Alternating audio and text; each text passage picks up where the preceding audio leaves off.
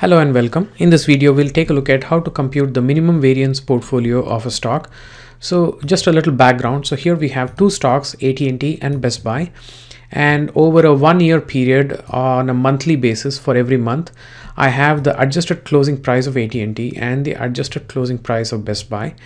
And based on that, I compute the AT&T returns. So the return for AT&T on any given month is simply the price for that month divided by the price for the previous month minus 1. So that's B4 over B5 minus 1, and this is B5 over B6 minus 1. Keeps going like that, and likewise for Best Buy. And you have a portfolio return, which is the average of these two returns depending on what percentage of the stock is contained in each portfolio. So this computation assumes a 50-50 split between AT&T and Best Buy, but if you change this, you can see these things will change as well. Okay, now what I then have is I have the mean return for AT&T, which is just the average of all these returns, and I have the mean return for Best Buy, the average of all these returns. I have the variance of the returns for AT&T, the variance of the returns for Best Buy, and I also have the standard deviation, covariance, and correlation. Please see my previous video to get a more detailed explanation of these terms. So what I now do is I compute various scenarios. So what if you had AT&T 0% and you had Best Buy 100% in your portfolio, versus what if you had other combinations of AT&T all the way through 100% and 0%? What would be the mean, what would be the variance and standard deviation? So I compute all these values, and then based on that, I am able to draw an efficient frontier curve. So this curve is basically a plotting of all the risk values, the variance, actually the standard deviation on the x-axis, and all the average returns for these portfolios on the y-axis. So if you take a look at the very first point here, 0.50, that represents a return of 0.50% at 100% AT&T and 0% Best Buy, and then it keeps going like that. So in this, very briefly, the efficient frontier is all points above some point here. So if you take any one point on this curve, say take this point, for the level of risk that is implied by this point, you cannot get a higher return than this value. You could get a lower return but not a higher return.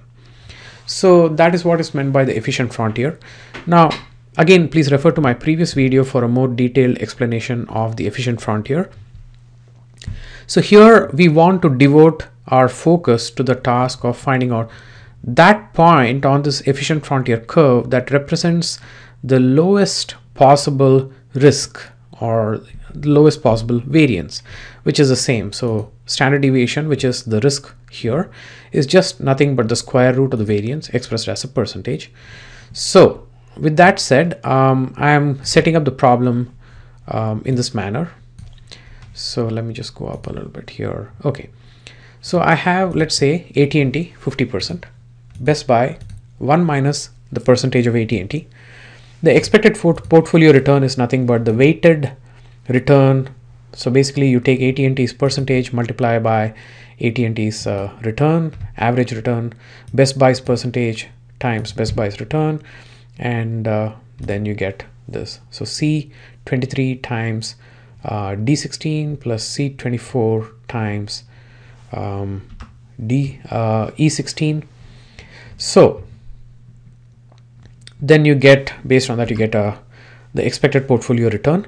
The expected portfolio variance is given by this formula here. So if you take a close look, it squares each of the percentages and multiplies them by the corresponding variances.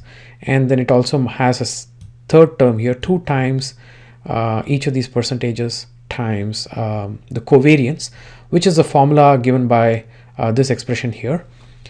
So now that we have this, we are now ready to do an Excel solver on this. So we can go over here, go to data, click on the data tab and click on solver.